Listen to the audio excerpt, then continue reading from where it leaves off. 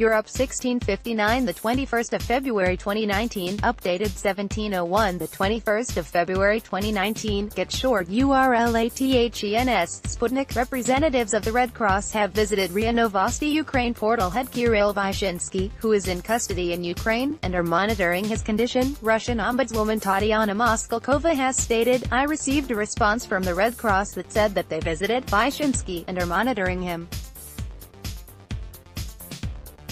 And I am very pleased with this answer that international organizations have joined us in order to monitor his health," Moskalkova said during talks with her Ukrainian counterpart, Lyudmila Denisova, in Athens. Vyshinsky, who turned 52 on the 19th of February, was detained in Kiev in May last year, on suspicion of treason and support for the self-proclaimed Donetsk and Luhansk People's Republics. Earlier in February, the Kherson City Court extended the journalist's arrest until the 8th of April.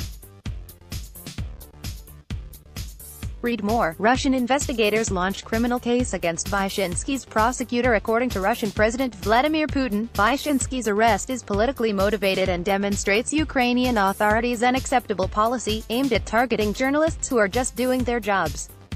Representative on Freedom of the Media of the Organization for Security and Cooperation in Europe, OSCE, Arlem Desir, has expressed his concern over Ukraine's actions toward Vyshinsky and called for the journalist's release, stressing that all OSCE members had pledged to create the necessary conditions to allow journalists to work freely.